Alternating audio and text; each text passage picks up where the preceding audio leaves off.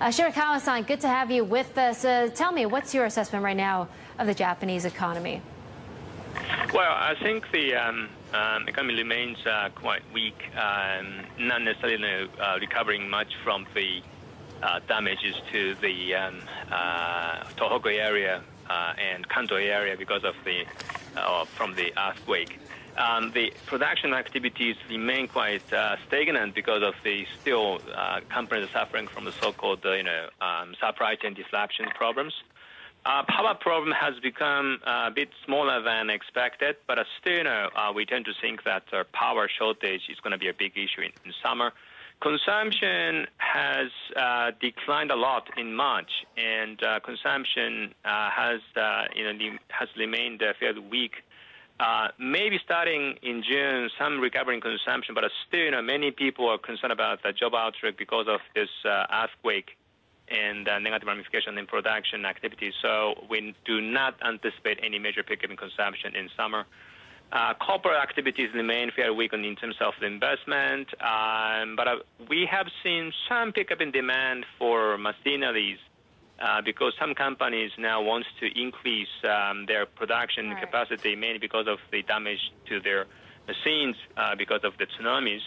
So some temporary demand for capital expenditure by companies, but not necessarily that strong to offset the weakness of consumption. Okay, Shirakawa-san, you're saying that Japan's economy faces strong downward pressure in the short term, at least, but we might see a moderate recovery from the second half of fiscal 2011. So when you say moderate, what kind of growth are we looking at, considering we had a contraction of 3.7% in the previous quarter?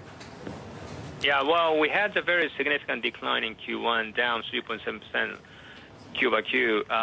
We anticipate slight negative Q-over-Q growth in Q2, but GDP will be turning positive somewhat in July-September quarter, and maybe some acceleration into the end of the year, mainly because the public investment and pickup in production, consumption recovery.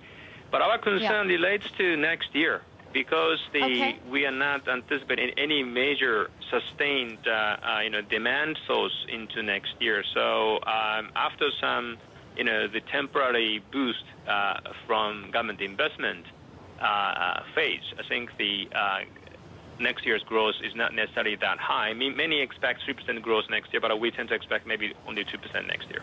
Yeah, corporates are also concerned about next year as well, Shirakawa-san, including Panasonic, saying that their fiscal 2012 levels and earnings looks extremely severe in their words. Thanks for sharing your thoughts today, Shirakawa-san. Always a pleasure to have you.